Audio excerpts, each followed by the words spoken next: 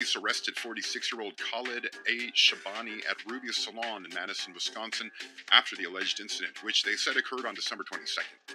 He requested a number 2 on the sides and an inch taken off the top with scissors. However, his cut soon went south. He claimed Shabani began complaining he was fidgeting and moving his head and twisted his ear. Then, Shabani allegedly grabbed a zero clipper, snipped his ear, and shaved a line in his head. The man called police when he got home, and Shabani was arrested on suspicion of mayhem and disorderly conduct while armed. Shabani pleaded not guilty to disorderly conduct. The charge is a violation of a county ordinance, but it's not criminal.